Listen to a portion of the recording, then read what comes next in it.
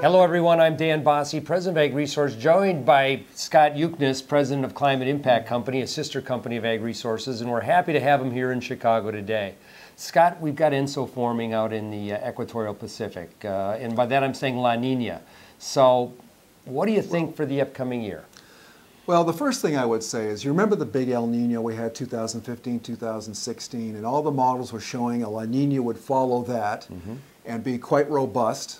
And I think the markets, all the meteorologists, all of us sort of went along with that sort of analog historical view. And the La Nina failed. I mean, it was very weak.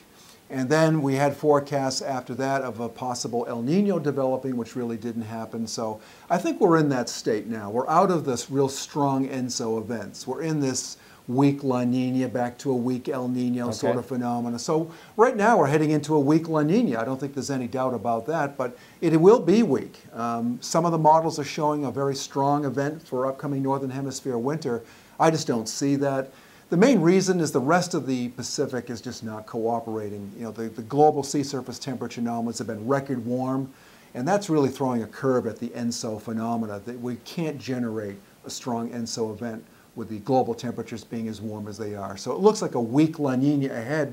Maybe 3-4 months, once we're into February, March next year, we'll come right out of it, and we might see an El Nino by the second half of next year. So really that wouldn't have much of an impact on Northern Hemisphere, U.S. crop weather next year?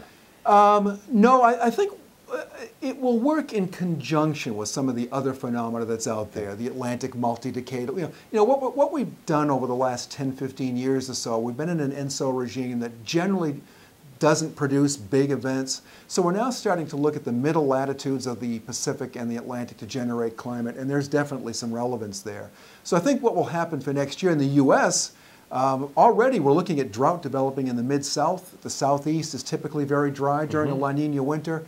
So I think coming out of winter, we're going to see dryness in the southeast up into the mid-south, and that dryness, because the Atlantic is warm, is going to creep northward right into the growing areas for next spring and next summer. So I think that we are at risk right now. It's a long lead forecast, granted, of a dry to drought scenario in the Great Plains, especially Central Plains, Southern Plains for next summer.